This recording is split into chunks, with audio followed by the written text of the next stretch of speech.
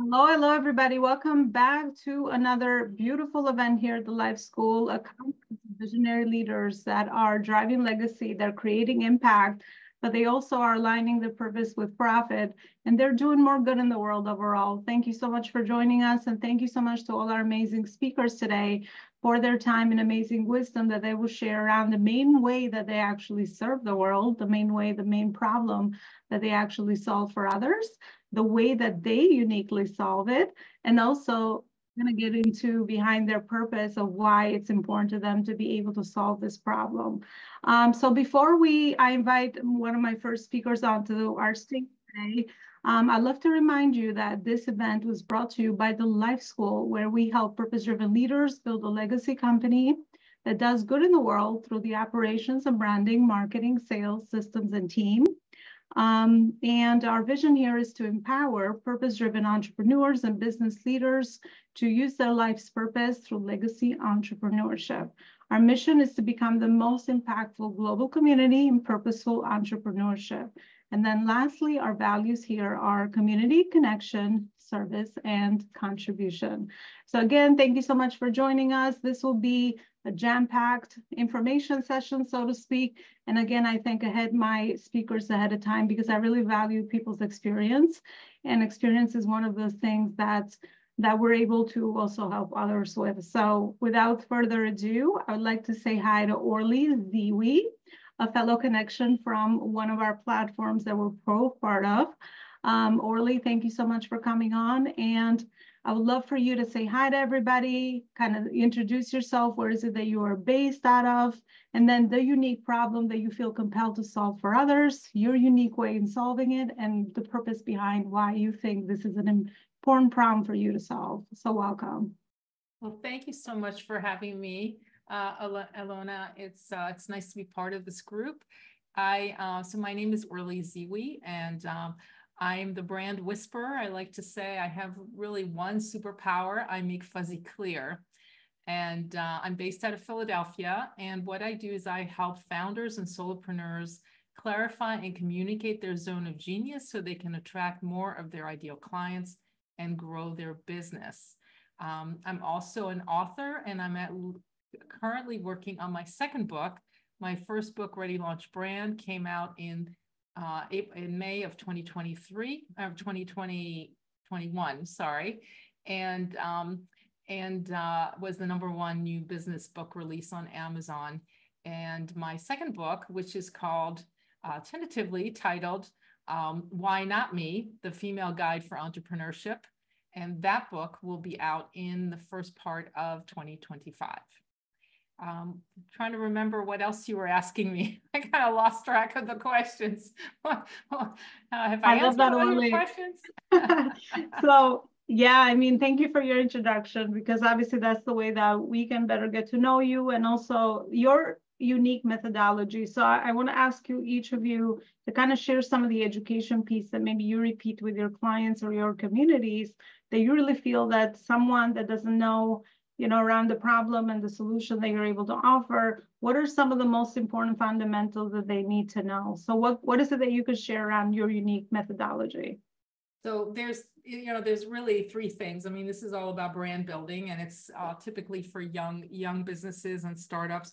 And really it's three parts. Figure out who you are and get clear on your why. Figure out who needs it. That's your ideal customer.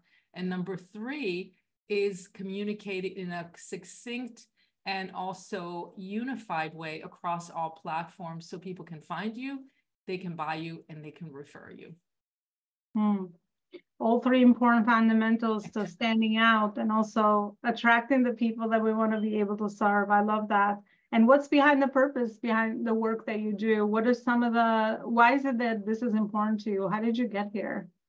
Well, it really, honestly, it's in my DNA. So on my mother's side, I come from a long line of educators. So I'm a lifelong educator also, which I didn't mention, but I've been a teacher for a long time and a professor. And then on my father's side, I come from a long line of entrepreneurs. So basically, I do what I was born to do. I educate and I work with startups. My father was an entrepreneur and struggled a great deal. And during his career. And so I kind of have made it my mission to help founders, because for me, it's both personal and professional, because when I help a founder, I'm not only helping the founder succeed, but I'm helping their family. I love it. So for you, it's kind of built in, right? It's not like my story where I didn't know that there was this whole other world of entrepreneurship. I thought, I would do the old modeling of like, get a degree, go to school and climb the ladder of some sort of successful career. So for you, is a different purpose behind the work you do. That's very fascinating. Orly, lastly, before I leave you, I'd like to get a secret or a tip that you only share with your clients that you haven't shared before. Obviously, while I respect your business model, what is it that you could share with us here that it's kind of one of the insider things that when you teach your clients that, they pretty much get a lot of amazing results around what you just mentioned? Well, there are a lot of tips, but the one that comes to mind first, because I work in the B2B space, I look at their LinkedIn profile, and the first thing I say to them is the top part of your profile, which I call the identity panel, really the brand identity panel, needs to answer these 3 questions. It needs to help me understand what you do. It helps me understand who you do it for, and it helps me understand what I would get from it. And finally, how it will transform me. So, and transform my life. So the tip that I give people is the first thing you want to look at is your headline, and stay away from generic things like consultant, which is why I call myself a facilitator of light bulb moments. There are lots and lots of consultants out there, and that's a meaningless word. So my tip would be find words that really help you cut through the noise and help people understand how you're different from other people who do something in your industry, something similar in your industry. I love that. Thank you so much for that tip. I never thought of that before, right? But something that's going to resonate with people and also help you stand out because of, sometimes when I overhear a certain word, we tend to tune it out, right? Even though obviously we like the people and all of that, but, information overload. So I like that you kind of specified that for us as well. Thank you so much, Orly, for all the amazing service that you're out there. You're really compelling in the world and helping people create that impact. And I will definitely come back to you at the end for a final message and other ways to further continue this conversation. Thank you. I'd love to go to Hepsi Godden. She's on my screen next. So Hepsi, thanks so much. And same structure for all of us so that we keep our conversation focused, but also focused on the most important priorities, which I know is really important for us purpose-driven entrepreneurs to be able to be in service towards others. So welcome. Hi, thanks for having me. So my name's Hepsi Godden.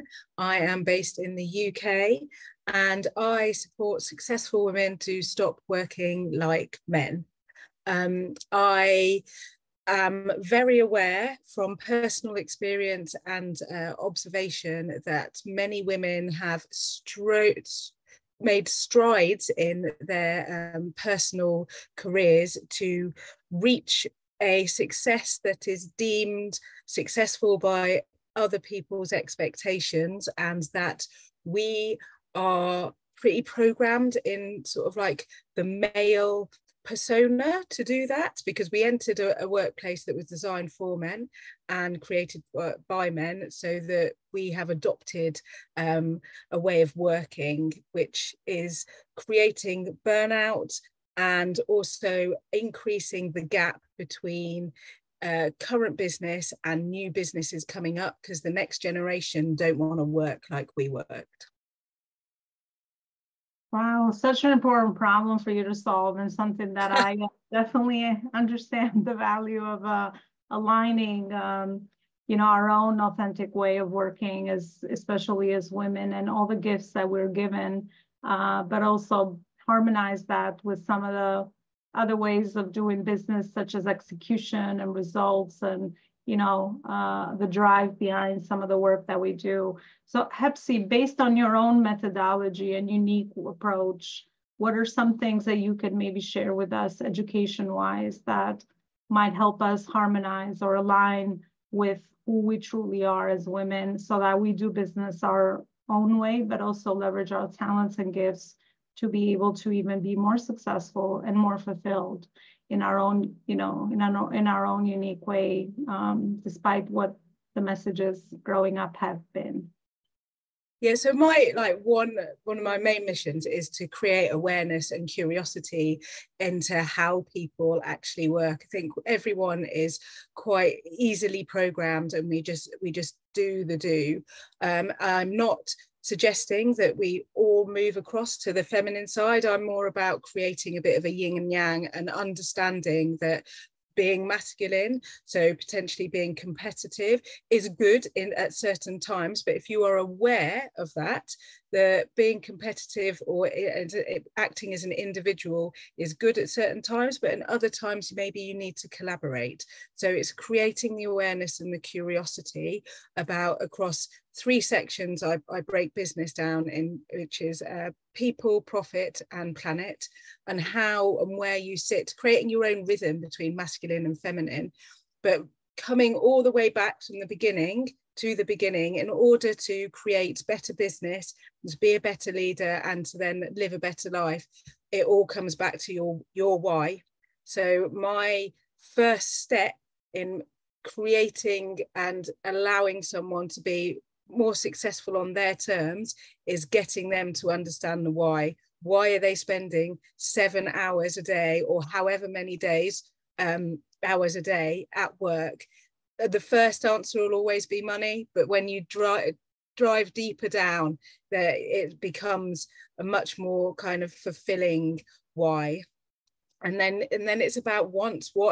Why are you working all these hours, and what do you want to achieve? It's not just about money. Money is the tool that will get you to where you want to be. But so many of us are on a hamster wheel and aren't intentional. I love it. Intentionality and being aware around certain behaviors that we are doing and how those align with our values and what we want to create in our life is definitely easier said than done, right? For a lot of people. Oh, yeah, it's really difficult. Yeah, it's really difficult to move, because especially with the women that I work with, you've created success. So why would what you're doing be wrong? Well, actually, you need to do something different to get to the next level. However, the way that you have created it, it feels safe, so it's really easy to move back to what you know. So you have to kind of like walk along the same path as the person. So true. We definitely have some story that's serving us and we keep holding on, even though we're looking at it at a macro level, it's really hurting us. So yeah, for sure. And that's why these things got to be dissected down to individuals and personalized support, which I'm sure you also are able to provide. Hepsi, how did you get into this work? So I have worked in senior leadership. Went back to work when I was 3 months old. My children were 3 months old, to prove that I could be a career woman and to be a mother. Fortunately, I was made redundant, which in the UK means that my role was no longer needed about 2 years later, which led me to then create my own business.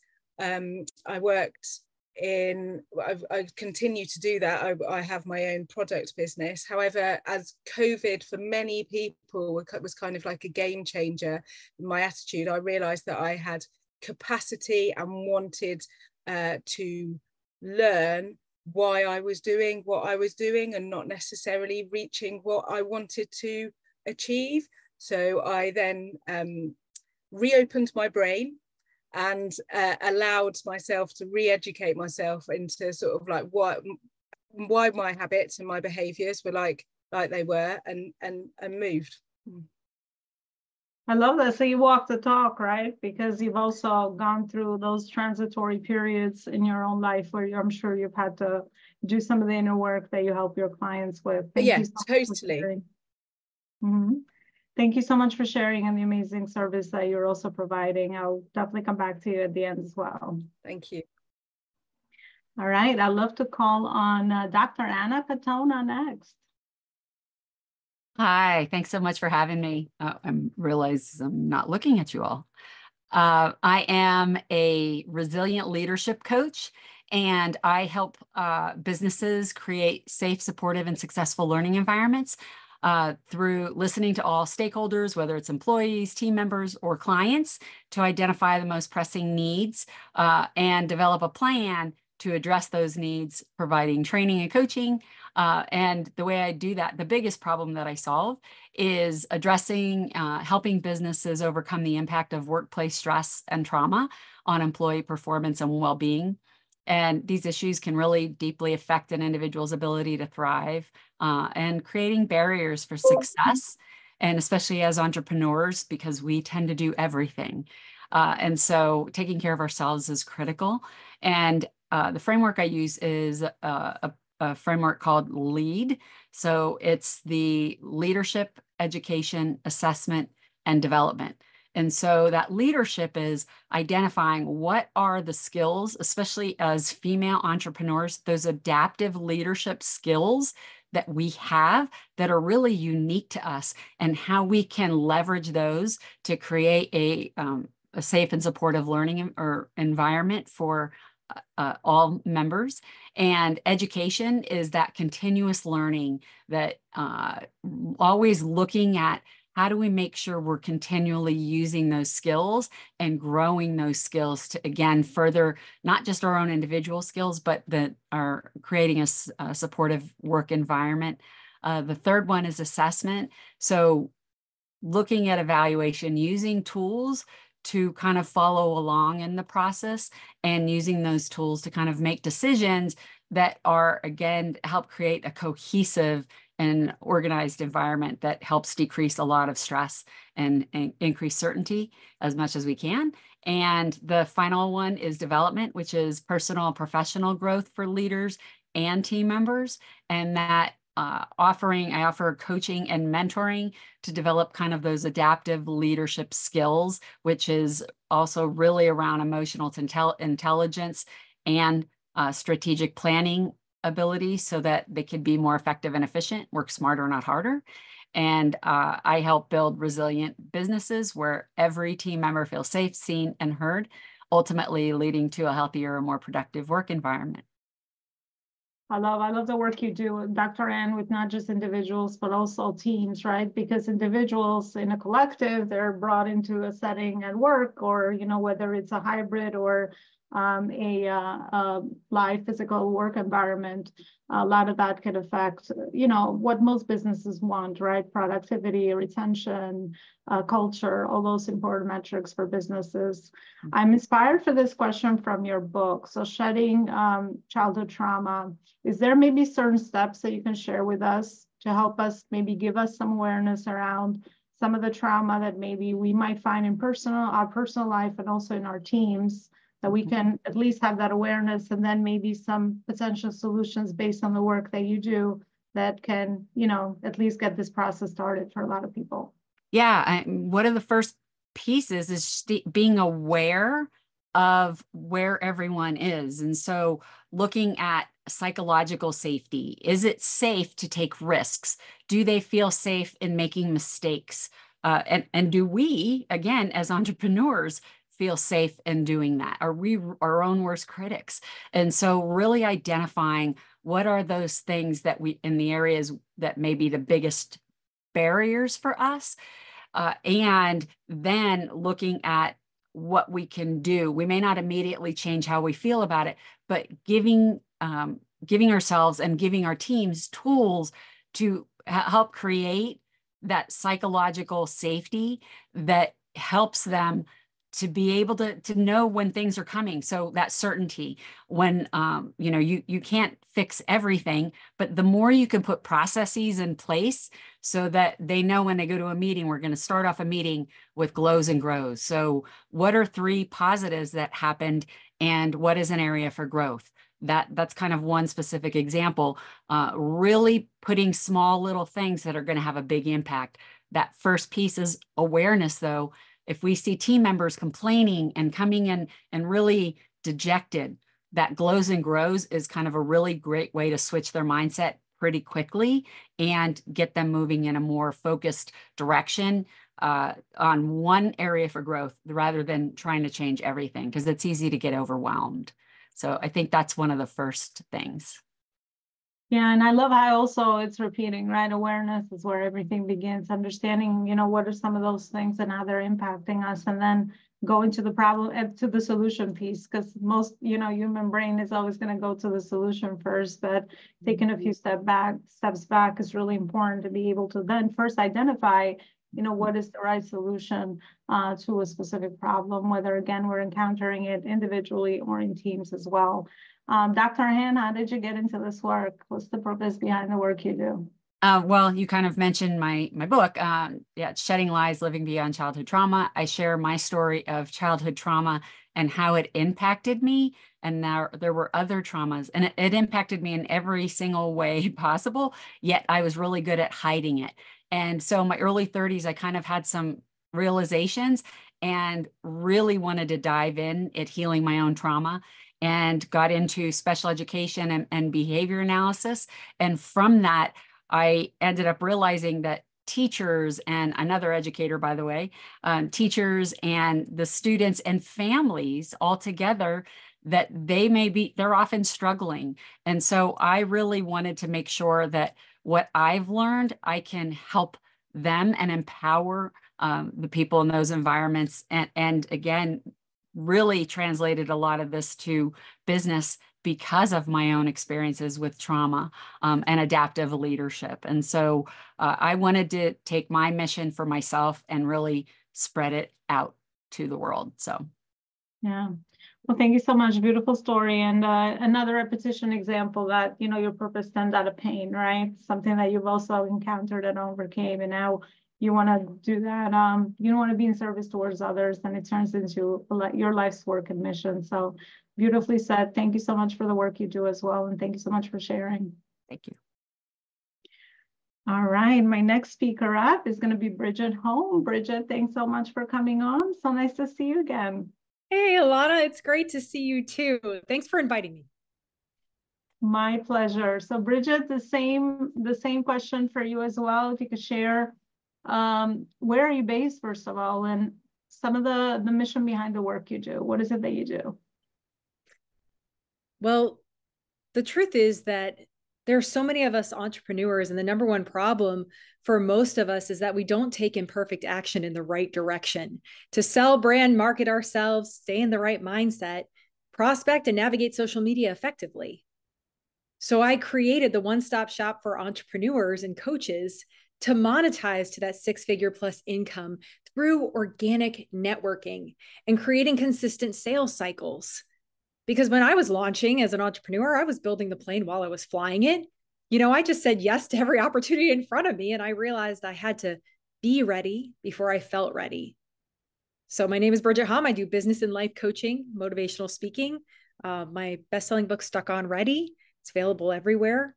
And it just equips us as entrepreneurs to step into that imperfect action to get massive results, to honor your roles and goals, like Hepsi said, because we all deserve that romance with life, but a partnership with our future successful selves, which comes from creating those empowered client interactions forever. I love it. And I think what's important, besides all the things that you said there in the mission behind your work, is the monetizing piece and aligning profit, because I find, especially for women, we're all women here, happen to be in this room, it's an important tool, right, for us to be able to reinvest, impact more people, do all the amazing things, hire more people, right, get more people around our mission, vision, and values, which can create a bigger impact. So can you maybe share your own perspective and methodology or experience around networking, and then the monetization piece of a lot of the actions that women are specifically doing in business day to day, which might not be, giving them ROI on their time, and also aligning the profit piece? What's your unique perspective on doing this organically, heart-driven, heart-to-heart, human connection? Because I think I love that, all of that. So for people that maybe are looking for a better way to do business in the world and monetizing their efforts, their time and money, do you have any tips or anything that you could share from your experience? I was watching a TikTok and Elon Musk's girlfriend, one of them, said Elon always does something well. And he says he makes his no's honor his yes. And so what I learned through entrepreneurship, and that's why I help entrepreneurs and they hire me to help them throughout the hours of 8 a.m. to 3 p.m. because it's learning to be in authentic alignment, to honor all the roles that you get to play in life.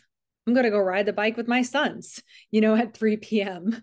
I get to do the service work that I enjoy, but I'm extremely intentional about giving people, entrepreneurs and coaches, the authority and power to do something, to do sales from serving others with solutions, but also empowering them to understand that the close gives your prospects the opportunity to have more and better.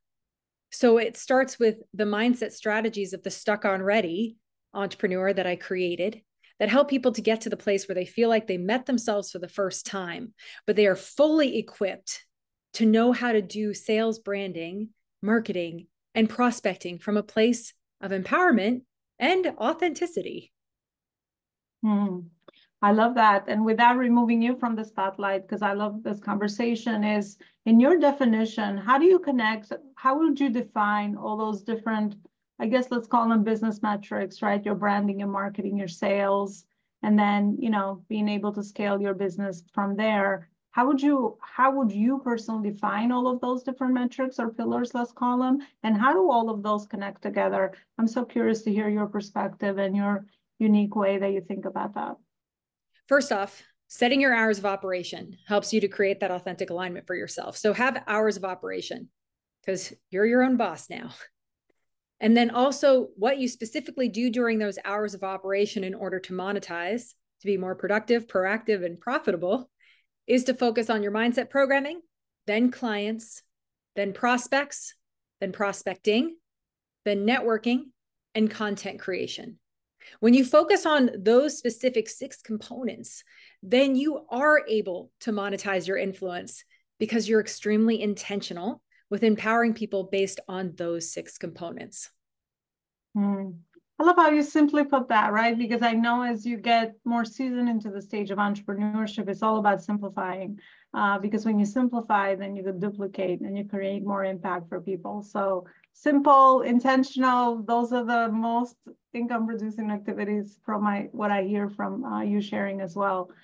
Beautiful. Bridget, how did you get into this work? What's the purpose behind the work you do? My background originally was ministry and journalism. However, I got into this through desperation. I had just gotten Zoom. I was on my way to getting Zoom divorced and moved out of my big, beautiful home and then had 3 boys at home. And my job in the seniors industry disappeared. So Bridge to Freedom coaching was just a side hustle. I got a random Zoom business networking link and I showed up and I said, Bridget, I'm here at Bridge to Freedom coaching. Are you ready to level up? And I had 6 clients within 6 weeks. And then all my programs were born. Motivational speaking, group sales trainings. And then I've had the opportunity to inspire thousands and get to that 6-figure plus income and help so many others to do the same. Wow, for you it's fast right then and there, right? Because the dots were already there in your journey and they got connected for you really fast. And you're able to kind of focus on that full time and then create impact. Curious, what is Zoom divorce thing? I never heard of that. Well, I don't recommend divorce to anyone. However, it was just, we got divorced on Zoom. I actually met my husband in Zoom business networking. If any of us are meeting, bridgethom.me, I'll tell you the full story. But yes, I met my husband in Zoom business networking. Worked out well. Wow. Okay. Very cool. Thanks so much for clarifying that. All right, Bridget, thank you so much again for all the amazing service that you do out there especially to women entrepreneurs, because I really do feel that this is our time and we're all shining, we're all doing things, we're all most of us have done some of the inner work to be able to now rise to our potential and be able to create more service and contribution towards others and be able to rise and step up. So yeah, beautiful work. And thanks so much for sharing. All right, I'd love to say hi to Linda Gono. Did I pronounce your last name correct, Linda? Yeah. Okay, beautiful. Welcome. Thank you. Thank you so much for having me. It's an honor to be here. So my name is Linda Gono. I am the CEO and founder of Linda's Events. I am a Master Certified Events and Wedding Planner. we help clients celebrate their lives without no worries. I also serve on the board of NABL. It's the National Organization for Women Business Owners. And I started my business as a hobby, and it turned into a passion. And I realized a long time ago things that most people struggle about having the event, where the complaint, it came easy to me. We all have had tried to put on an event, and you start to get overloaded what to do, what's the kidder, with everything like that. But for me, especially for my wedding, every bride complained about, for me, it was the funnest time of my life. I was sitting there like, why is people say this is so stressful? So, and I realized that, it was something that I really love. So I quit my job and I jumped in full on, and I been doing it ever since. And I also, one thing that I would say that I did along my journey, and I always encourage everyone to do, any business that you do, is to always educate yourself on everything that you do. You can have a skill to be, anybody can plan an event. Anybody can put on anything, but to truly be able to serve your clients, you have to know what their needs are. You have to know your business inside out. You have to know, because we are as events planner, we are not just putting on somebody dream, something that they dream about all their life, whether it's a corporate event, whether it's something, a milestone celebration. They have an idea in their hair. So we have to take this blank canvas and actually bring it to the surface. So you have to truly know what it is to put on the event, from how to service people, because it's a people business. You have to know how to deal with different people. You have to know, be patient. You have to be understanding, and you got to, main focus is that, I think where most people miss is that it's not about us. It's always about the client. Because at times, we may have an idea. For me, my motto is that I can put on a beautiful event, but if that's not what my client wants, I fail. Then I lost everything. So you have to be able to listen. You have to be able to know the proper skills set, mindset. As I said, anybody can plan, but you have to know how to deal with the timeline. You have to know how to work with other vendors. You have to know all the moving pieces, because during every event, there's 10,000 things that go wrong. You have to be able to put out the fire, and nobody know what's happening. So for me, it comes easy to me, and what other people struggle, and it's just always been something that I love to do. So yeah. I love it, Linda. I think you touched upon a pretty important point, especially for us as humans overall in general. When something comes easy to us, we disregard it, and we just like, well, everybody must kind of feel the same, and everybody knows what we do, right? And knows what and we don't value what is it that we actually comes easier to us. So I think it's really important to pay attention to that, because there's a lot of other people that does not come easy to. And that actually would be my next question for you, for a lot of ambitious people listening to us, kind of busy entrepreneurs and CEOs. What's the ROI of hiring an event planner, whether it's for their own personal wedding, or maybe their events that they're putting together, hosting for their companies, or all the types of events that you've seen in your experience that you've hosted? What's the ROI? What are some, like, okay, 1, 2, 3, 4, 5, here's how we save you time, save you money, and obviously also deliver the outcome of the event based on everybody's purpose, so why they're actually want to host an event? I would say you touched some of that, is that we are your personal assistant, in the easy way to put it. And I think a lot of time people don't think about all the moving parts that come along with putting on events. Everybody think they can put on the events, but there's a lot of things that you have to know. You have to know what time the caterer need to show up. You have to know what the rules of the venues are. We are multitasker. We are taking care. If your event is 1,000 people, you have to make sure to know every single detail at every moment, what is going on in that event. And sometimes sometimes I have clients who say, oh, well, I have this, and I have this. But what we do as planner, how we save your life and make your life easier, is that we really do help you bring your event to fruition. Because sometimes I'll reach a client, they may not know, like, okay, so what are the rules for the vendors? How many hours do you need?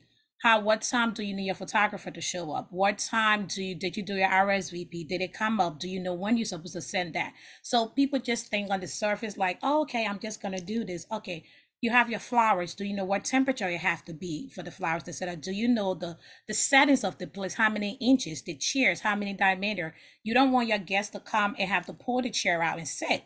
So the little details that you don't think about, that's what we do. We help truly put your event together to make it effortlessly, because sometimes you might plan your event, but in the day of the moment, you can't be everywhere. You have to attend to your guests. You need somebody to be there at that moment to make sure that everything that you have is in place, because you have the parents coming to you. You have, let's say if you're having a corporate event, you have dignitaries coming up.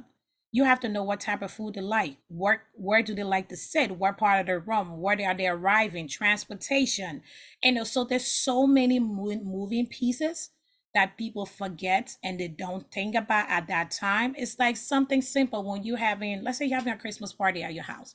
It's just family and friends. It's an intimate, even if it's a barbecue. Sometimes you fucking like, oh my God, I didn't get the plates. Oh, who got the fire lighter fluid? Who got the matches? Who have this? It's like little things that you don't focus on. That's the benefit of having a planner, because we truly think about every details before you even have the question. We already have the answer. And as I said, one of the most important thing that we do, we put out fires. Like sometimes there will be 10,000 things going wrong, and we have a plan A, B, and C to truly accommodate all those things before you even know it's a problem. Like most of the time after my event, I'll go to a client like, hey, just want to let you know this happened, but we took care of it. Be like, when? Where did that happen? I didn't see that. But that's the benefit of truly having the right vendors, because if you hire the right vendors for your events, whether, like I said, whether it's a wedding, a milestone, it helps you put on a show. You don't want your guests to come in and you hire the wrong DJ and the music sucks, or hire the wrong food. You pay for this lavish event and the food tastes horrible and people are complaining, or you come in, there's no parking for your guests, or the room is not set up right. So those little things, that's what we truly do to help you make your life easier. Oh, absolutely. And I'm overwhelmed just hearing that. There's so many pieces. Absolutely. There's definitely a big ROI in getting someone to be able to organize and connect those dots for people. And I'm grateful for you sharing and the work you do. Where is it that you're based again? I think I missed. Philadelphia. Where? Philadelphia. Philadelphia. Okay, cool. So putting that down for us to later connect, because you just never know again who needs what where, and we all are entrepreneurs here as well, and we might be looking for people that are in the event space and able to connect and collaborate further. So thank you so much for what you do and for coming today and sharing what you just did. Thank you. All right, I'd love to say hi to Dawn Scott next. Hi, Dawn. Hi guys, how are you? Good, welcome, Dawn. Thanks. Love to hear a little bit around the work that you also are doing out there in the world. Absolutely. So I am based in Charlotte. I am a CPA, so I I realize what like persona this comes with. So 10 years ago, I looked around at my very traditional CPA background, and I love the work. Like Linda said, it comes easy to me. But I didn't really like the process that is what we think of when we think of an interaction with a CPA. It felt very cold and very not relationship based, very transactional, and everyone looked the same. I kind of fall outside of the lines on that a little bit, and it just was a very forced interaction. And so I set out to start a practice that was relationship based, and it was very welcoming and very educational, so that when we have a relationship and we do things, you know why we're doing what we're doing and you feel comfortable doing what you're doing. And I joke a lot that we all go to the bar with our friends and they're like, well, I did this and I did this, and well, maybe your person's doing this wrong. And through education and relationships, you'll know, this is why we're doing what we're doing. If this really fit me, or if this was right for me, we would be doing this kind of thing. So I have built this beautiful practice based around passionate entrepreneurs. Female founders are kind of my love language. And we do everything from bookkeeping, accounting, tax planning, tax preparation, the whole kind of traditional landscape, but with kind of a warm hug, friendship, like let's have a cup of coffee kind of thing together. I think I could be the best CPA in the entire world. And if you're afraid of me, or if you don't want to talk to me, I'm not going to be any of service to you. So really creating that safe place. And I took it a step further, and I'm even getting all sorts of new credentials in financial therapy, because there is so much that goes along with money and feelings and our backgrounds, and everybody has a reason that they do what they do. And so if you can identify and respect why you do what we do, we can make a plan that works for you. And your plan may be different than your plan. But at the end of the day, we all need to, get from A to Z. And if our money is not right and our books are a mess and we haven't done our taxes in 5 years, it doesn't matter how passionate we are about our business, it's probably not going to work. So I'm super proud of that. And then during COVID, I realized, just to further that whole chaos, there was so much bad information, and it was swirling. It was everywhere, and it was fast, and I couldn't find a way to get good information to people in a quick manner. And so as part of my commitment to do one thing a year that scares me, I started a podcast in 2022. And so the podcast is a celebration of all these amazing people that I'm blessed to have in my life. And we generally talk about other people because accounting is only so cool. And we celebrate their accomplishments and what they're passionate about. Every once in a while, I sprinkle in, some accounting and tax stuff. But it's really amazing. And then I'm also part owner of a blow dry bar, which really rounds me out as a whole person. And we are in the process of franchising that. So. All right, Dawn, I love it. Thank you so much for sharing that. I love specifically the value that you put also towards the human relationships and making sure that you've also seen that gap with the financial therapy. I like that's very smart, right? The alignment between now the numbers, knowing your numbers, more of the strategies, more of the tactics, the things that are so like cold, so to speak. And then some of the mindset, the trauma, the things that most of us are blocking us from our success, and also understanding how to make informed decisions with money, because we might have some of the personal stuff happening, which might get in the way. So that would be I think it's a brilliant question for you. What can you share around the work that you've done and the experience that you've gathered over the years that you've been practicing what you do?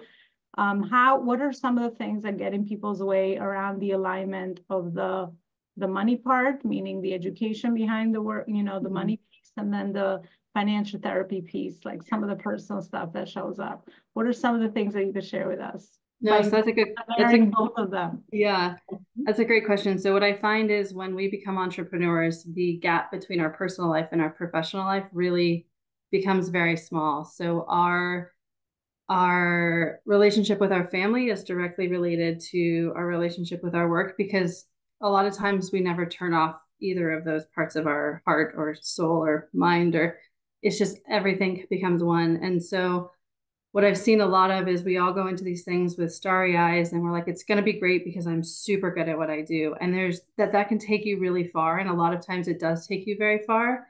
But when we start adding partners, business partners, romantic partners, all of those things, that's when things start to get a little bit trickier to navigate. And so if you can be honest with yourself, which is honestly sometimes the hardest part, and identify, this is what I need, this is what I need. And a lot of times I always advise my clients who are going into business together to sit down and have like a prenup talk with your partner.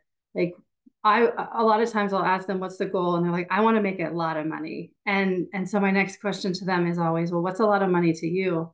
Because a lot of money to me is probably a very different number than a lot of people. So identifying that, really being strategic and making sure you're in alignment. Or, hey, we can't make payroll this week. To me, that would mean that I don't take my payroll, but to you, that may mean I have to take my payroll. I have a mortgage to pay, kind of thing. So just identifying the things that trigger you. We all have that thing that triggers us. So being honest about the triggers and being honest about our relationship with money, and how we want to present ourselves to the world. Because I had a really weird thing at the blow dry bar where I, in my mind, present myself in a way and I'm perceived in a different way. And it was a really funny moment where I realized that the experiences that I'd had that made my vision in my head of myself were very different than like an outward person's perception of me. And so really being able to have a conversation about that whole self and the whole goal and the whole everything is going to help. It's not going to eliminate all your issues by any means, but a respectful, open, honest conversation it's never a bad way to start.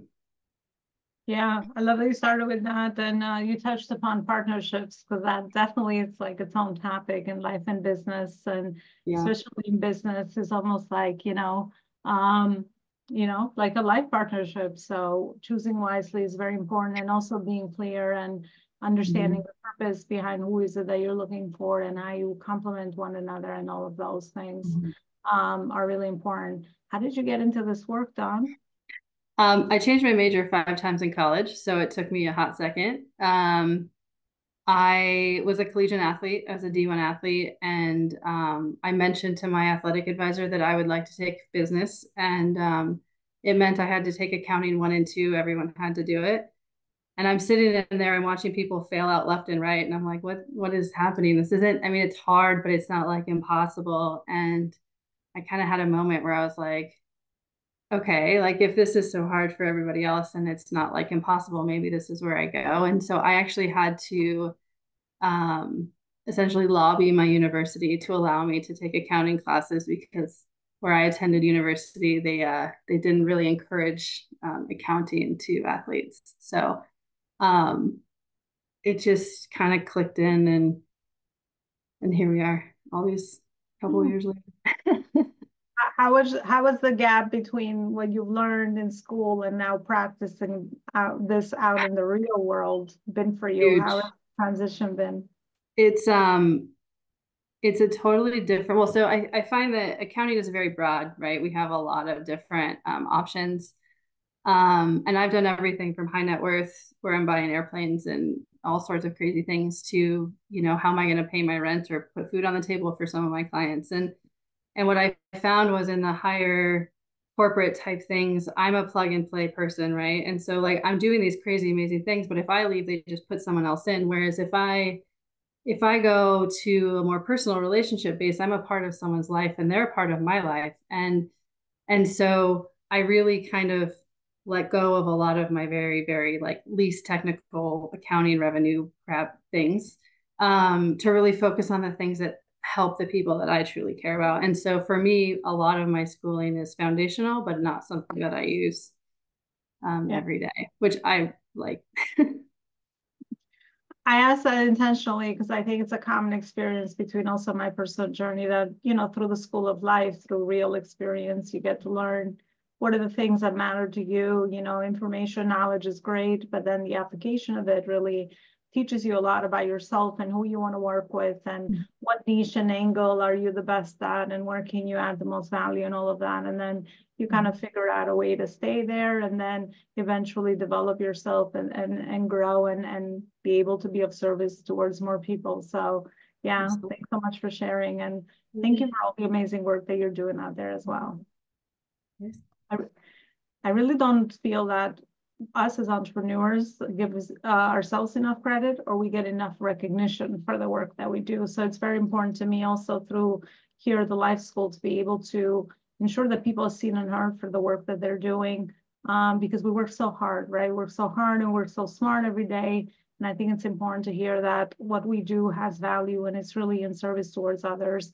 Those reminders at least help me and feed me and my soul and the work that I do and the mission and the purpose behind what we do. So yeah, I think it's amazing based on kind of what I've heard thus far, and all the amazing entrepreneurs that have been blessed to kind of unite together through roundtables, conferences, and events. And it's amazing that we're persistent, we're agile, we are consistent, all the things that are important to be able to drive the things that matter to us forward, and the meaningful work that we believe in. So kudos to everyone, and thank you again for everything that you've shared thus far.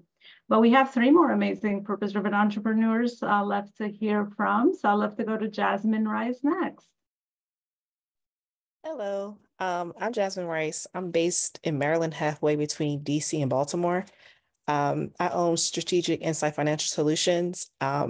So Dawn she might understand the most about this because she has a CPA business, but I offer virtual CFO services. I like to think of myself as the business owner's accountability partner and business coach or finance coach. Because like Dawn was saying, she partners with her clients.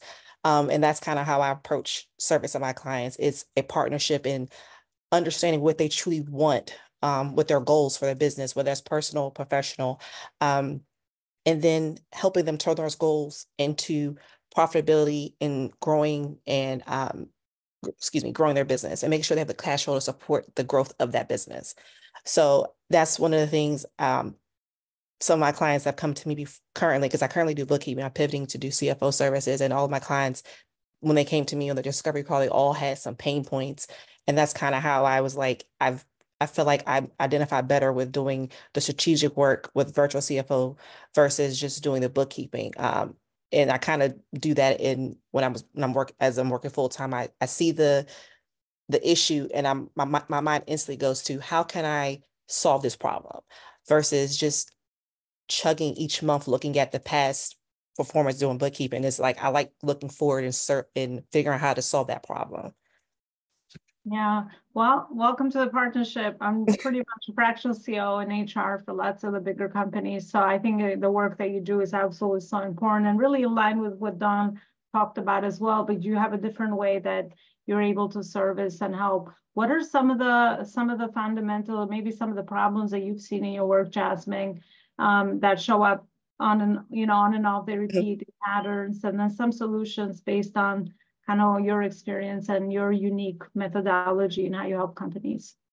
So I'll start with the unique methodology. So for my CFO clients, it's a simple, repeatable process we do each month of look at your performance from the previous month and see how, well, let me back up. So when we first started working together, we set the targets for that year. And then each month we take your performance and see how you're performing towards those targets, and then see if you're on target to meet your goals for the end of the year. And if you are, of course, you don't need to change much, but if you're not on target to meet those goals, what do we need to do to adjust some type of way to meet those goals? And basically using KPIs or key performance indicators to assess that performance for your business. And it's a more simplified way, because most business owners, they have something I want to work on. I keep thinking of one of my current clients. He is trying to kind of remove himself and delegate more. Is how can he do that, but also meet his goal? So it's a lot of trial and error, basically, of sitting down with him each month and trying to find a way to pivot to meet that goal. Yeah, no, that's very important to keep everybody focused, especially as the company grows, or wherever people are, from solopreneur all the way to entrepreneur to CEO phase. It's important to understand that all the actions, all the SOPs, all the things that all the operations that we talked about thus far are really aligning towards a specific outcome as well, because that's really working smart, because then obviously we're wasting resources and time, which is really so important for anyone that is building a company. Jasmine, what's the purpose behind the work you do? How did you get here? So like Dawn, when I was in college, I did accounting. I never wanted to be a CPA. So my hat's off to you, Dawn, because that was never a goal of mine. Taking a test to get a job was just, no, I just couldn't fathom it. And I knew the government was job security, if you will. So that's kind of the path I went after college. And when I came back from maternity leave in 2019, when I came back from maternity leave in 2020, I realized I can't work for someone else until I'm retirement age.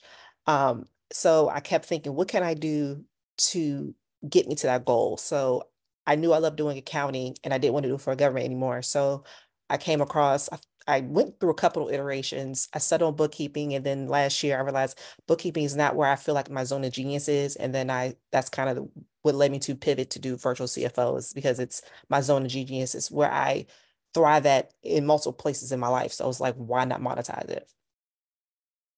Yeah, there you go. Just slowly connecting those dots. I always say that nothing is ever wasted in our experience, right? And sometimes the little rocks are like building blocks towards the next thing that we want to do. And whatever we're doing now is probably a building block to whatever else that we're trying to create in our future and the vision that we all have. So thank you also for sharing and coming today. And yeah, it's an honor to have all of you here. You're welcome. All right, I'd love to go to Shakira Relford next. Hi, Shakira. Hey, ladies. I think before I start, because I'm a very animated person, so before we start cracking up, I want to say that I find it hilarious how we're all doing the same thing, but just saying it in very unique ways.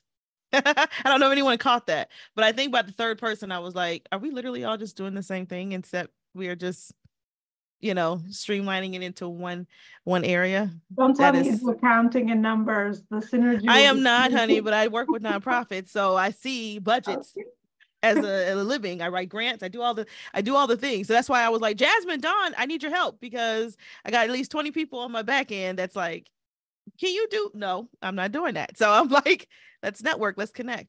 All right. So who am I? Right. So my name is Shakira Relaford. That's my government name, essentially. I like to call myself the nonprofit lady, or the disruptor, if you will, and a disruptor in a positive way. Right. I'm a jack of all trades, master of most. I have 1,000 different businesses, but like Bridget said, we got to put that in the operations zone. Right. So I work on every business, if you think, for about 45 minutes to an hour every day. That takes up my 8-hour work week. So my day job is an associate professor. Shout out to the professors out here. So I'm in psychology and interpersonal communications. It's my main subject that I teach.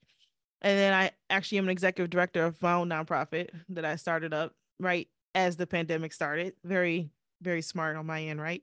And so started a nonprofit.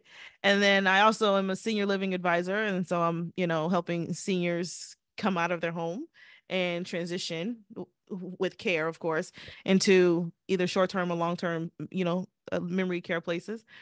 Love the seniors. My background, shout out to Dr. Ann, is in behavior analysis. I am a former behavior analyst. I was working for the government, for the CDC. That was fun. And we were doing a lot of different things. I'm all about disseminating the science, if you will, right? Like, how do we make this make sense in other areas? Now, up to this point, I've spent 12 years in the autism world. And because that's in the ABA side of life, it's either autism or nothing else. I mean, really. And so I kind of wanted to get out of insurance and wanted to be somewhere where a person like me, especially a woman of color, can actually thrive. And I wasn't thriving. And so I let my credentials go. I let it all go. I still obviously carried the science and into my business practices, but I wanted to be more influential in the space. And so, as far as the industry's sake. And so what happened is, legit, in 2020, I started my nonprofit. And I was so excited to share the good news with everybody. Like Dawn, I had went through 5 majors in college before I settled, because it was getting to the point where it was like, you're about to become a professional student. Get out, at this point. The student loans was racking up. I don't have that kind of money. So I was like, let me just settle, right, on something. Went back. I knew what I wanted to do for my master's, which is why I became a behavior analyst. So anywho, we fast forward now 16 years, and it's 2020. And I started the nonprofit, and I was so excited. I was like, look at what I'm doing. Look what I'm doing. No one cared. All they wanted to know was, how did you do it? And I was like, okay. I didn't think that was important to know. People ate it up. And until this day, I do work with nonprofit founders 97% of the time. Small business owners, right? Or more visionaries, the other 3%. And so what is my job? My job, if you will, is to be a professional problem solver, or at least teach other founders and visionaries how to actually be a professional problem solver, so they can tap into their actual God-given purpose and divine connection on where they need to be.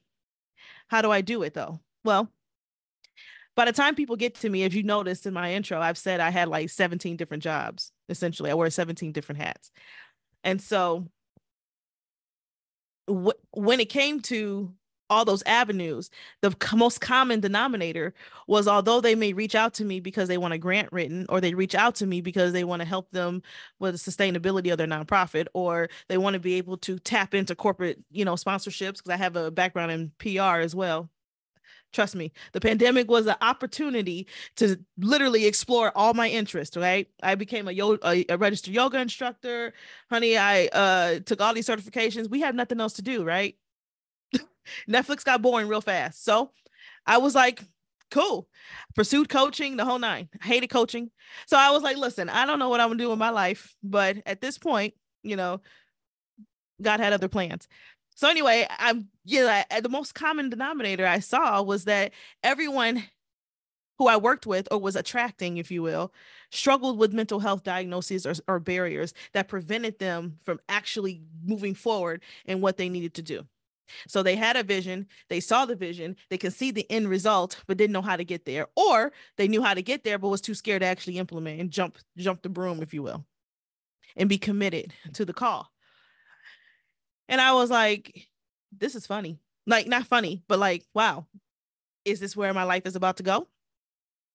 So even with my own mental health struggles, right, because I have OCD and ADHD, I was like, everyone has intrusive thoughts. I thought it was me. You know how when you deal with something, like if you're going through depression or experience depression, you think you're the only one, although that's not true, but it's like in that moment, you feel like everything is. And so that's what I was thinking, like, oh my God, I'm not the only one that thinks this way, or I'm not the only one that has experienced that. And I was able to use that, obviously, to leverage, or not leverage, but just help other people get to where they needed to be. And so I said, enough is enough. At this point, it's time out for everyone putting their dreams on hold. I'm done with that. I've done it up to this point. We can't do that. One thing I noticed is that there's so much unresolved trauma that we, like, and I know Dr. Ann talked about this, there's so much unresolved trauma that we literally are holding on into our bodies. And when we can't make sense of that stuff, what our brains tend to do is fill in information, fill in the gaps with things that don't make sense. So we create these narratives that are not based on reality. And we all do it. And it doesn't mean that something's wrong. It just means that when we don't understand something, or we can't figure it out, we just come up with things to justify, if you will, why we need to go and where we need to be and what we need to be doing. And it's completely opposite and detours us from where we actually need to be going and what we need to be doing. And so I'm sitting here listening to everybody today. I'm getting there. I'm sitting here listening to everybody today. And I was like, look at us disrupting those negative patterns, helping other people solve those problems, if you will, that they can't seem to figure out. And so, yes, we have some in the financial area. We have some in resiliency. We have others in branding and marketing and human development, right?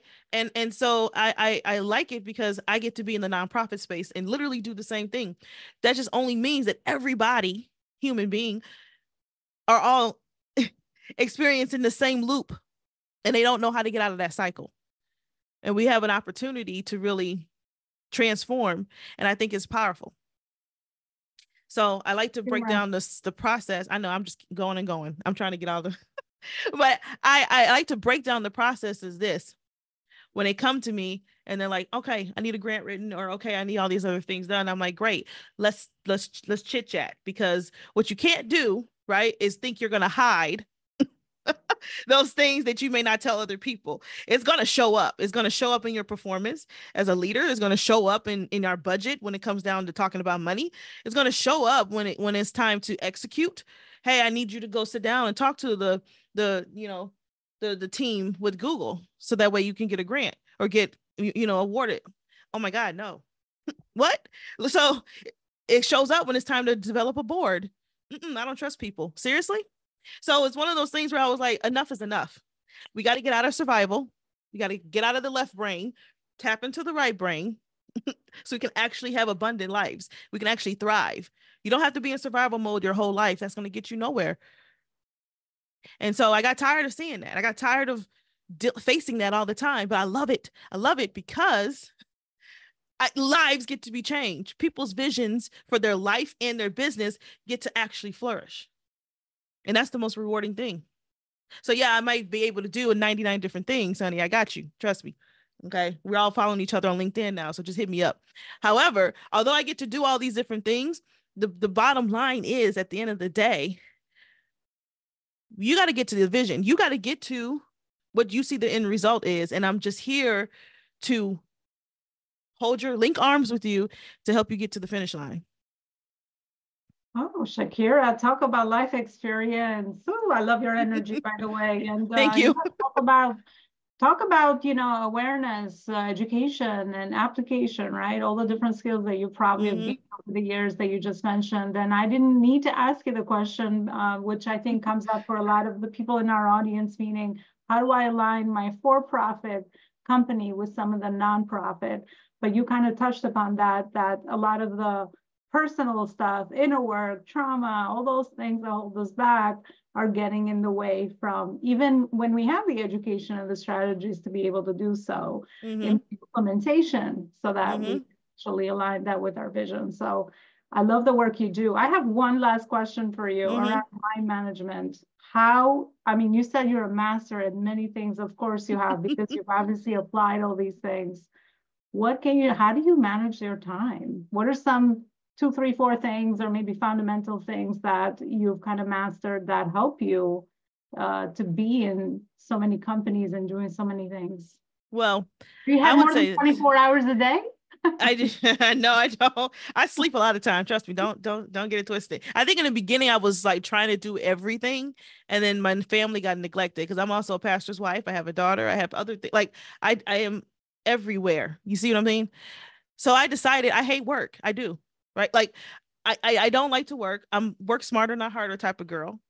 And so everything that I do it because I actually enjoy it. Job satisfaction would trump any amount of money any day. Period. Jasmine was like, look, I don't work for nobody. I can't do it. So in even in that example, we're all here as an entrepreneur because we've gotten to that place where we can't work with folks. We love them, but we can't be up under somebody's vision, right? Does that make sense? I'll help you achieve your vision, but I can't work up under your vision. And so I had to sit down and say, you know what, Shakira, what do you actually, what is something you'll be willing to do every day for free if it meant nothing? And literally everything I listed off was like, I would be willing to do all of this for free. Why not? It ain't about me at the end of the day. So I get up. The day starts usually like 5:30, 6 in the morning, you know, easy peasy. I have a hard stop 3:30, because that's when my daughter is usually home from school by that point, 3:30.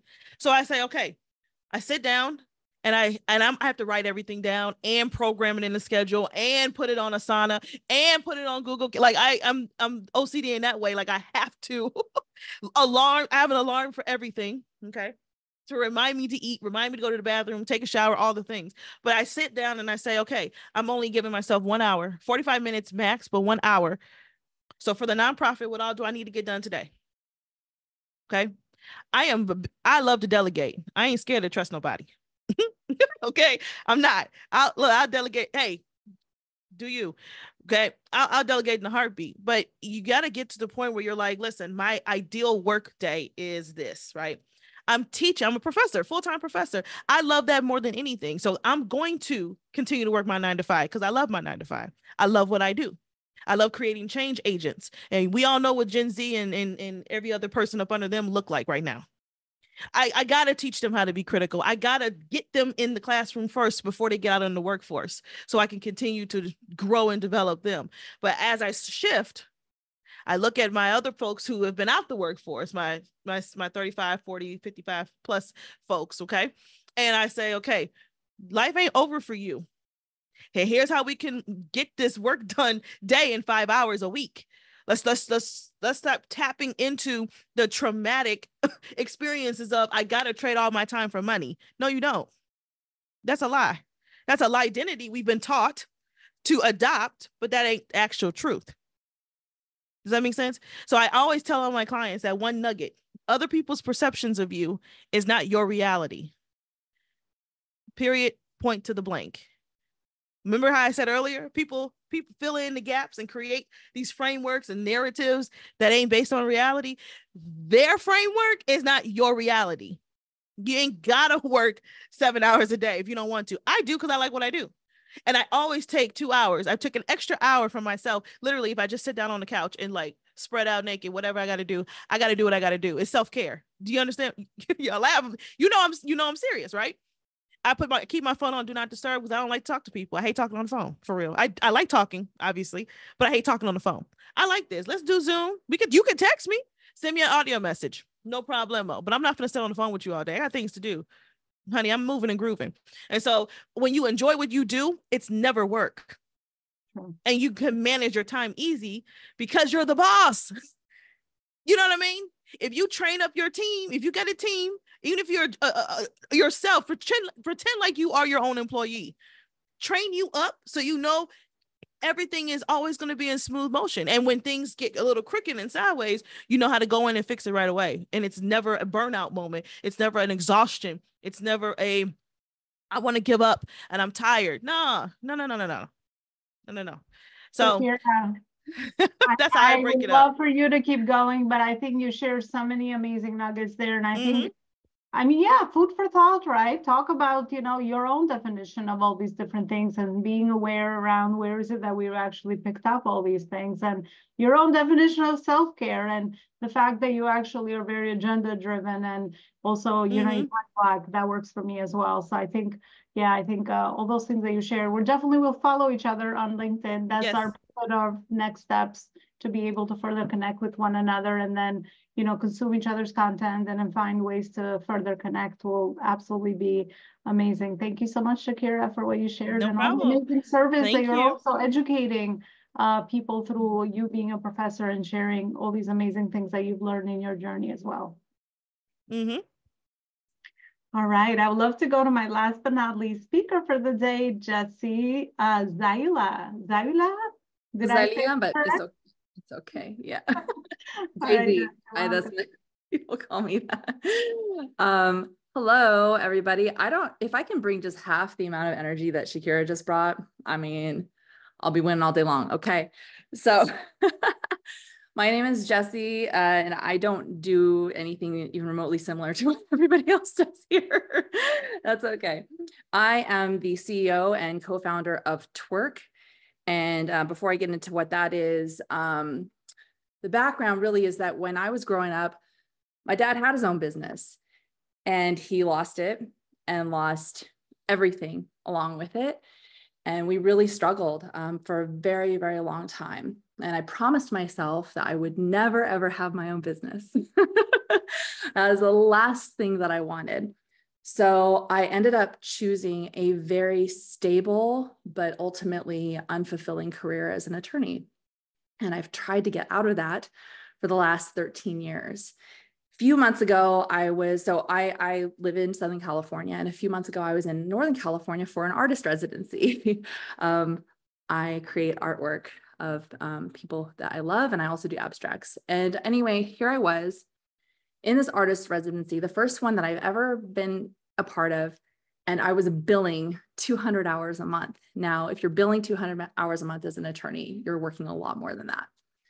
And I fell into this deep depression because I was trying to find a job that wasn't an attorney job. And I have transferable skills. I can do all kinds of things other than being an attorney with some of the things that I've done in the past. And so I was trying and using all these job search sites or these job matching sites. And either they, even like automated stuff, it would look at my resume and say, here are attorneys' jobs. And I'm like, I'm trying to get out of being an attorney. Or it would say, hey, you should do this very entry-level position, like a pizza chef. I'm like, what in the world makes you think that I should be a pizza chef? That was literally a match that I got. So I was really depressed, because I've been trying to get out of this. It's a soul-sucking endeavor for me. And I wished I could just pick up my phone and talk to it and say, stop sending me attorney jobs.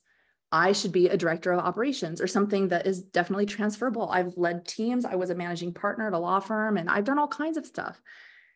And I came up with this idea 2 years ago that if Tinder and Indeed had a baby, and basically job search matches would come to you on a single screen, easily digestible. You would swipe left to reject it, and you would swipe right to automatically apply with a curated cover letter and resume. But my business partner at the time, he dropped out because he got like a $400,000 a year job. Okay, like I can't blame the guy. Like, go ahead, you know, go with your bad self and take that job. So I was really pissed, and I told my husband, I was like, why hasn't somebody come up with my idea yet? Why hasn't somebody done that? And he said, well, you should do it. And I was like, I can't do it. I don't have any connections. And he's like, what are you talking about? You know, this person, this person, this person. And so I thought, maybe I'll do that. And it turns out that, you know, I'm not alone in wanting to pivot. That Forbes recently came out with a stat that this year, it was in April, that like over 50%, it's like something like 57% of people in the workforce are trying to pivot. And current job matching sites are not cutting it. So keywords and filters, keywords and filters, keywords and filters. It's so annoying because it does not help you with what you need to do. Well, now that we have tools for AI, the time is now, and we can do that. And so we are developing an app right now where not only are you swiping, so it's like Tinder and Indeed had a baby, and now lots of places have said that they've done this, but they've not actually successfully pulled it off. And you can talk to the thing and tell it exactly what you're wanting to do and exactly what you're not wanting to do. And it will learn. And if it needs more information, it will talk back to you. So that's what I do. That's what Twerk does.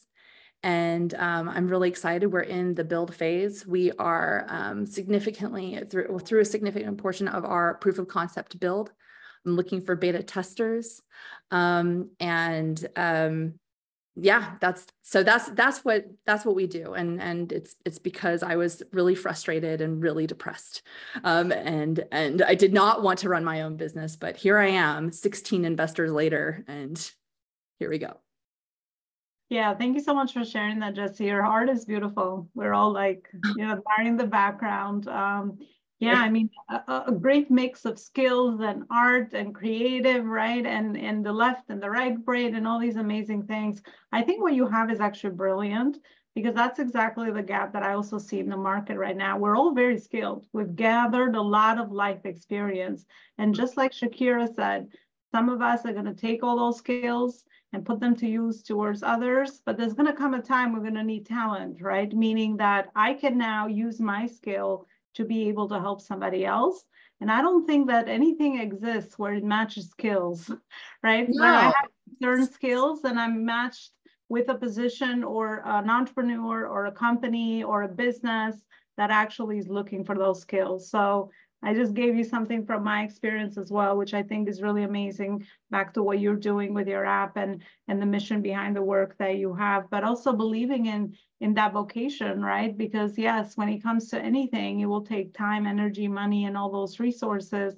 But if it's something that is innovative in the market, that's why we're entrepreneurs and problem solvers, right? Because we always are bringing in such a unique perspective to the work that we do as well. So yeah, kudos to you. And thank you so much for being here and sharing what you just did as well. Thanks. All right, I would love to finally, I mean, I don't want these events to end because it's crazy how we've spent an hour and a half almost together, but it feels like I'm just energized because there's so much learning and growing that we're doing and connecting heart to heart, which is kind of, you know, what I also love to do and put together in spaces where things are not transactional. And it's not like, okay, buy my thing, here's my thing, right? We get a lot of overload of that, but just really heart-to-heart conversations and connections. And the only way to get to know one another, at least get the conversation started, is to kind of just add value with what we're doing, right? So I've received golden nuggets for each one of you. So I really thank all of you for sharing what you just did. I'd like to go back now to wrap up the event with Orly. So Orly, my question for you and everybody, a final question is, what is your vision for what you're trying to build in the future? And also, where is it that the audience can further connect with you today? Yeah, that's a great question. You know, it's interesting because before I started writing my second book, I would have thought, you know, it's really about building programs and online courses and workshops. And I'm still planning on doing that, but writing my second book, where I will have interviewed 40 female entrepreneurs about their stories, has literally like lit a fire for me in terms of elevating those voices and seeing more women recognized, and also just sharing these stories. And so I've started to build a following on LinkedIn around the takeaways and the research that I'm doing. And every week, let's see, so twice a month I post a poll, and twice a month I post a takeaway from one of my interviews or research that I've done. I did one just about how, you know, this lack of a belief in yourself, which is something that I have heard from every woman I've interviewed. And I would say that what I see is becoming, I guess, an international speaker on a female founders and how they're different and how they need different support. And, you know, there are currently 1.2 million female-owned businesses in the US alone, and yet they are being funded at a much, much lower rate than men. They can't get bank loans. I mean, all kinds of things I am learning. So I've become rather passionate about this. And so I think, yeah, for me, the future is really maybe building a course for women entrepreneurs and creating some kind of a pathway where more women can become successful. Wow, beautiful mission and impact for sure. Orly, I know we're all connected here on LinkedIn, but is there any maybe website where you have free resources for our audience that you'd like to send people to? Oh yeah, I mean, you can go to my website, ziwibrands.com, and you can check out, I have a press page, and now I have a book page that has my first book, Ready Launch Brand, and then talks about my second book, and encouraging people to join my VIP list so they can be the first to learn about what's happening with the new book. So that's where I would send people. And of course, LinkedIn. I mean, yeah, we can all connect there. Would love to do that with all of you. Beautiful. Thank you so much, Orly. Thank you for sharing that. I'd love to go to Hepsi next. Same question for you, Hepsi.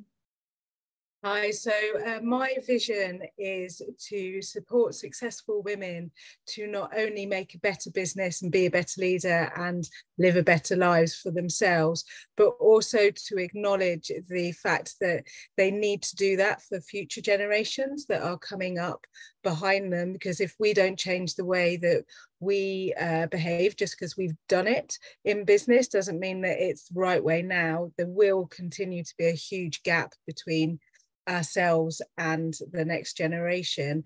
And I just want to be kind of just a couple of footsteps down the path and showing the way for these other women that feel stuck, even though that they are deemed to be successful in society's eyes. Okay, beautiful. Where is it that, do you have any free resources for our audience that you like to send people to? Yeah, so on my website is hepsigodin.com, and I have a freebie which is the 12 ways to make your business better, looking at where you are and your masculine and feminine rhythm. Perfect. And just to let everybody know that I'm going to tag everyone wherever this event is going to be featured, so that all the links will be there and it'll be easy access to everybody. Thank you so much, Hepsi. I'd love to go to Dr. Ann next.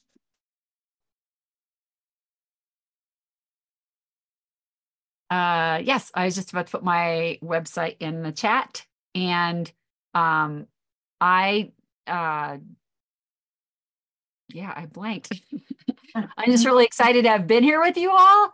I didn't quite exactly know what this was going to be, so I do really a lot around schools, and leadership is a big piece of what I do, and just resilience in general. So I shared my my website. I have my book. I actually have two books. I have a chapter in another book, and another book is going to be coming out shortly, compilation on just a lot of women empowerment.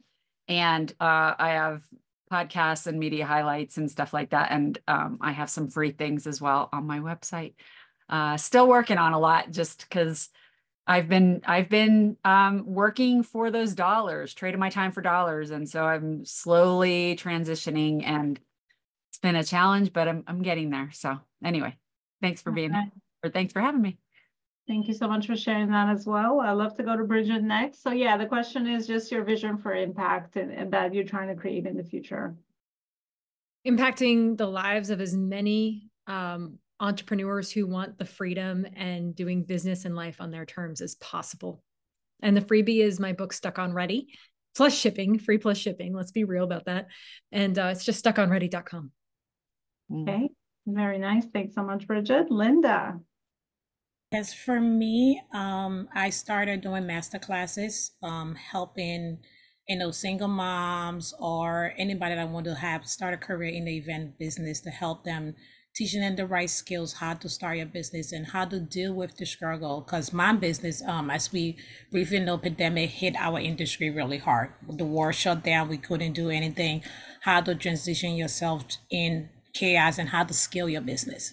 So those are the things that I'm doing. My vision initially is to have a venue space where it can make it a one-stop for people who wants to have a venue or have a business or don't know where to put events or where to go, to kind of help people, like bridge the gaps, bridging everything and bring a lot of vendors together to be able to help people reach, small businesses who try, especially women. Most of my staff is 90% females. They are college students, they are single mom, or really to empower a skill.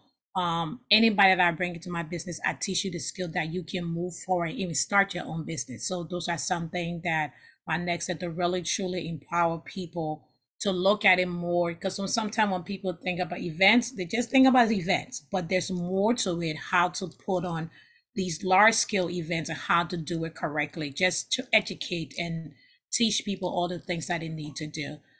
You can find me on LinkedIn, as of course on Linda Gunda. You can find me on all social media platforms, from Instagram, Facebook. My website is lindaevents.com, so you can find me on all platforms. But in this season, it's just to educate women. And that's some of the reason why I'm serving on the board of NABL, to truly build women businesses and help people accomplish the goals that they want to do. All right, beautiful vision. Thanks so much for sharing, Linda. And I'd love to go to Dawn next. So we have been working on kind of a bridge. We've created a platform called the Empowered CPA, and it's really a resource for everyone from brand new business owners who may be constricted by funds to people who are restricted by emotional restraints, meaning maybe they're not prepared quite yet to talk to someone like me, and really offers a lot of digital courses, content, things that can really help get you started and get you on the right path, as well as take you all the way through what you need to do if that's the path you choose. It's by no way a feeder into my firm. In fact, I try to keep it to where it's completely separate from my firm. And so we've been working on, we have a tax course right now to help kind of understand how taxes for solopreneurs work, because there's so much out there and a lot of people are embarrassed to ask. So it really clarifies a lot of that. And then we're going to start working on some small groups. I know that a lot of female founders especially get really lonely, and money is not something we want to talk about freely generally. And so creating a safe place for that is kind of what we're working on putting out right now. So my website for that is theempoweredcpa.com. And there's also the associated podcast as well. Okay, thank you so much, Dawn. Jasmine. So I don't have anything immediately in the future right now, but I'm looking to just connect with more business owners and help them turn their goals into a profitable business. But you can connect with me on LinkedIn as Jasmine Rice, or my business website is strategicinsightfinancial.com. And then a goal in the future is to connect with high schoolers to do financial literacy. That's another passion of mine. That's beautiful. Thank you. Shakira. For me, my more immediate goal is to land a TEDx stage by 2026.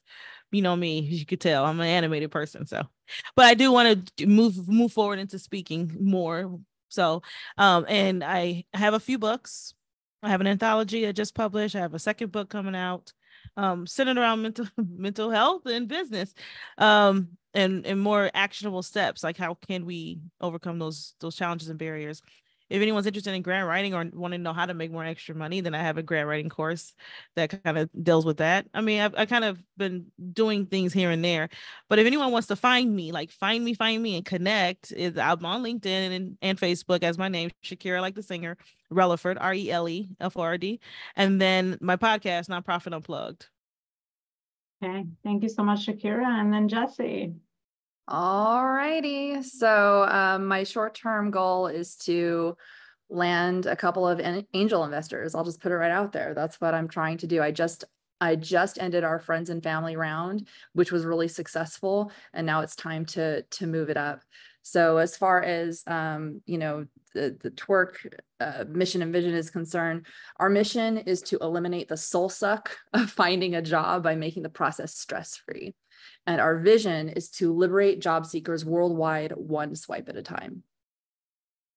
All right. And Jesse, where is it that the audience can further connect with you beyond LinkedIn? Beyond LinkedIn, great question. I mean, if not, LinkedIn would be okay. I mean, LinkedIn's like, I'm most active on LinkedIn more than any other space. You know, unless you want my artwork, that's a different story. But yeah, LinkedIn, that's I'm most active with my business on LinkedIn. Well, how do we get access to your artwork? Is it for sale? Woo. So these are all originals that they're all mine. Because these are people I truly love. But it oddly, and on my LinkedIn, on one of my featured stories, you'll see this. I actually have a painting of Ketanji Brown Jackson hanging in the chambers of the Supreme Court right now. It's crazy. Yeah, I have like a thank you letter from her and everything like on my mantle. It's the most amazing thing. It's like, how do you go up from there? You just can't. So it's like done, you know. But you know, if people want to commission, they can. But yeah, it's up to you. But you know, that's not my main business, but I love it. I absolutely there you love go. Ideas. We're all entrepreneurs. We're always thinking of new creative ways to be able to create impact. So again, thank you all. I think everybody went. I would love for you to I would encourage you highly to connect with our speakers today, because one of our values is connection. And this was just the beginning of a conversation. I hope that we all added value based on the work that we're doing. Thank you so much for watching. Thank you so much for the speakers that are joining us. I will see you with another event here at the Life School next time, where amazing entrepreneurs all come around the round table so they can share their message, impact, and service with the world. Thank you so much for watching, and I'll see you next time. Bye, everybody. Thank you.